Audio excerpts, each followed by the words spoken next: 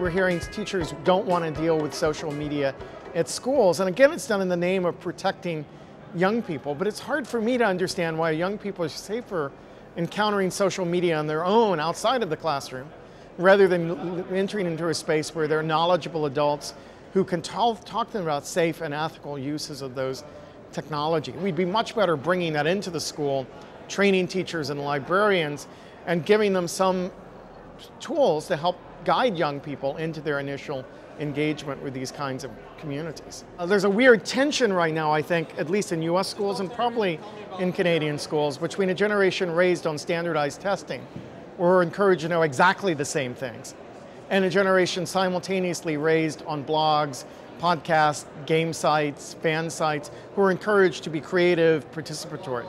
And so I see my students struggle with that in the classroom, right? They want to know exactly what's going to be on the test. They're negotiating for grades, for security, anxiety about any change or disruption in the system.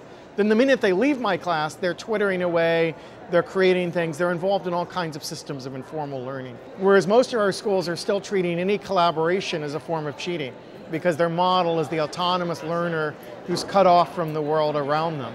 And I think we have to fundamentally shift our paradigm if we're going to respond to the way young people are learning.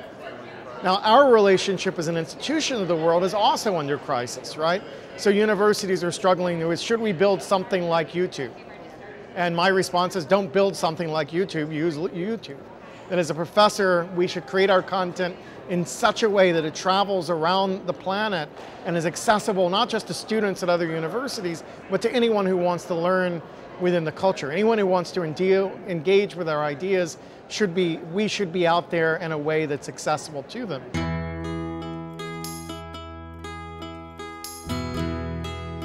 As an individual teacher, I can't teach everything my students need to know.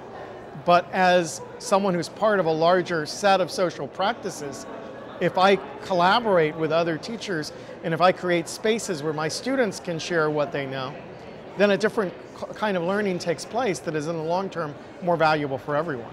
I think education should become much more open source. That I don't think it's about exclusive access to the best brains. You know, someplace like MIT's Open Knowledge Initiatives has done a long way to taking some of the qualities of an MIT education and make them available to the world. But at the same time, it's forced people to think about what is uniquely valuable about being at MIT. And it's not simply the knowledge generated, but it's the social relations that form. How is technology changing your world? Join the conversation at tdo.org/pull.